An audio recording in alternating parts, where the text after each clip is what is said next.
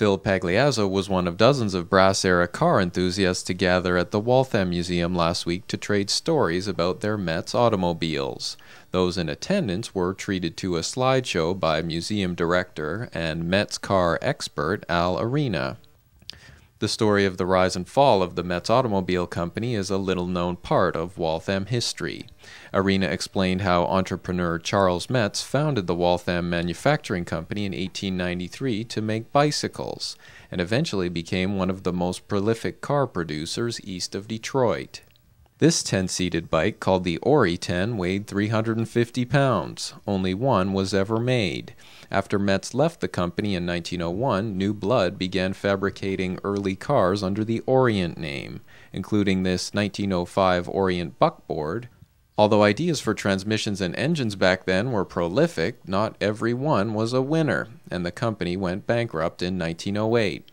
When Charles Metz returned, he created the Metz Plan car, using leftover parts from the Orient models. It was sold in a kit in 14 different sections.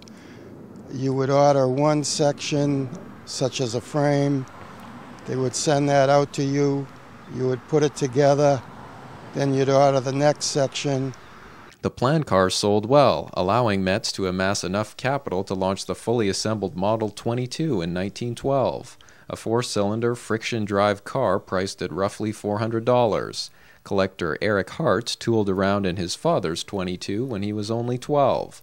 He said that the car was competitive with the Ford Model T at the time. Like many of the Metz cars, it required a little know-how to operate. You did have to think about it. For the relatively lower-powered cars, too, you had to think about the terrain you were driving on and operate the car to anticipate maybe steep hills ahead or things of that nature. Everything changed when the Germans sank the Lusitania in 1915. Metz's German last name was suddenly unpatriotic and sales dropped off dramatically. Before going out of business in 1922, he tried to change the name of his cars to Waltham, but it was too little, too late. Collectors and enthusiasts at the event came to hear stories, but also to tell a few of their own. This is a picture of an original cardboard that was hanging in a showroom for the Orient buckboard. In the background, it shows the Waltham train station and the owner of the company with his secretary, and he is demonstrating how the car can be driven by a woman. Unfortunately, the way we have heard the story is once his wife found out that he was in this picture with his girlfriend, that was the demise of the company. I like brass air cars because it's the beginning of history of the automobile, and the automobile has made this country. Michael Patris, owner of two Metzes and a third-generation collector, traveled all the way from Los Angeles, where he runs the Mount Lowe Preservation Society. Through his interest in railroads, he learned that one of the Metz cars was driven over railroad tracks to prove that it could go over anything. Several years ago, he came across a 100% original Metz. I subsequently found a car in a barn in Vermont. It had been parked there since 1948. It has the original paint, the original top, the original seats. Everything is original. It's an unmolested car, 9,000 original miles, and it has the original odometer, so that's how we know it, and it all still functions. So we ended up buying the car in Vermont, bringing it to Southern California, so we have documented what is actually right on the car, what is not, and we have shared that information with other Metz owners so we can have their cars be totally correct as well. Some of the collectors plan to bring their Metz cars to historic Waltham Days on July 11th. Until then, museum visitors can learn the Metz story in pictures, auto parts, and in documents. For Waltham Newswatch, this is Chris Wangler. And we have two Metz automobiles, both 1914s, both Model 22s, both four-doors. One has 9,000 original miles on it with the original odometer. Nothing has been ever touched on the car except spark plug wires, the tires, and the tubes. Original top, original interior, original paint, everything is 100% original.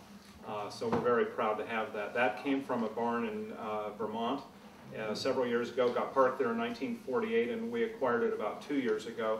The previous car that we had, that we still do, that I was thinking of restoring, was incomplete, and we didn't know what needed to be done to make it complete and restored. So in searching out the best original car, I found it, and then it came up that it was for sale. So We have a nonprofit foundation in California. It's called the Lowe Preservation Society.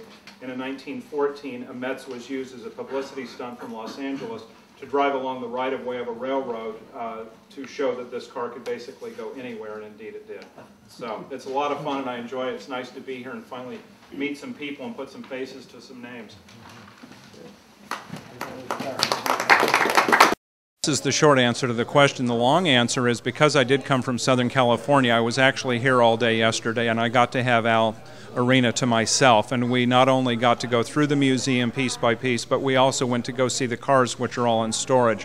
And I think that if there's anything good that I got out of this as far as networking with people and things of that nature, the other thing is that the people of Waltham really need to get the City Council and everybody else behind this museum and allow it to expand. There are so many great artifacts that are here that are in storage that need to be displayed and shared with the public, and I think that if they step forward and continue to do what they've done, not only provide this wonderful building, which they have done, but also allow them to have the garage bays in the adjacent part of the building and maybe the second story, that would help these people. And I know with all the enthusiasm of the Metz owners that you saw here today, that will be a great impetus to help maybe get some more support behind the expansion project. But a lot of things that were interesting as far to me as the expansion of Metz from bicycles into automobiles, the several different automobiles they had that simply didn't work before they finally ended up with the vehicles like we have now. Same thing with the motorcycles. I had no idea they had a steam car. I had no idea they had an electric car. So there are a lot of really interesting things that we'll take back with us, and we'll expand our knowledge and share with the public as well. Subsequent owners had a Metz automobile in 1914 run on the right-of-way on the railroad tracks to prove that this car could go anywhere. That was one of their publicity things, the car that could go absolutely anywhere. So we wanted one of these cars as a parade car. We had one donated to us from Ohio. It was not original. I started scrounging around to see who knew anything about Metz. I got in contact with Al Arena here at the Waltham Museum. He was very helpful with supplying other names of Metz owners and people, and I was in the search of the most original Metz car known so I could document what my car needed to have to be right. I subsequently found a car in a barn in Vermont. It had been parked there since 1948. It has the original paint, the original top, the original seats. Everything is original. It's an unmolested car, 9,000 original miles, and it has the original odometer, so that's how we know it, and it all still functions. And once we got in contact with those people, we were simply going to photograph that car to figure out what we needed to do to make our car right. And all the other Metz owners had a lot of ideas about what was right and what wasn't, and I thought, well, I don't want to rely on hearsay, I want to deal in fact. So some of the people here at the museum and some of the materials that were here were helpful in dispelling some of the rumors, and subsequently we did further research and found a lot of things that people believed for many years were not true. So we ended up buying the car in Vermont, bringing it to Southern California, so we have documented what is actually right on the car, what is not, and we have shared that information with other Metz owners so we can have their cars be totally correct as well.